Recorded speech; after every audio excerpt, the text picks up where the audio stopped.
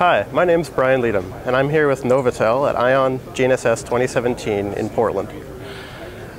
GNSS receivers operate in an increasingly crowded spectrum, and that's why, with our OEM7 generation of products, NovAtel has developed the Interference Toolkit. The Interference Toolkit allows users to visualize, characterize, and understand the intentional or unintentional interference that could be happening around them.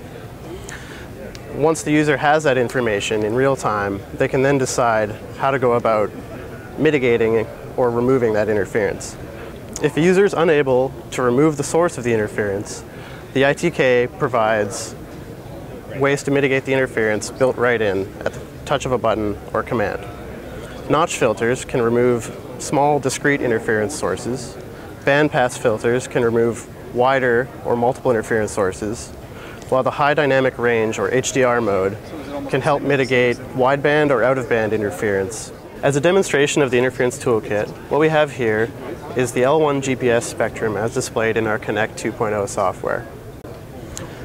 As you can see, we have an interference source example here. It's a marine radio whose 10th harmonic falls directly within the GPS spectrum. If we turn on the radio, you'll see that right away in real time, a user could notice something out of the ordinary with the spectrum right within this piece of L1 that they care about. So when in the field, the user would have multiple choices. If they cannot remove the source of the interference itself, they can go right away and mitigate it.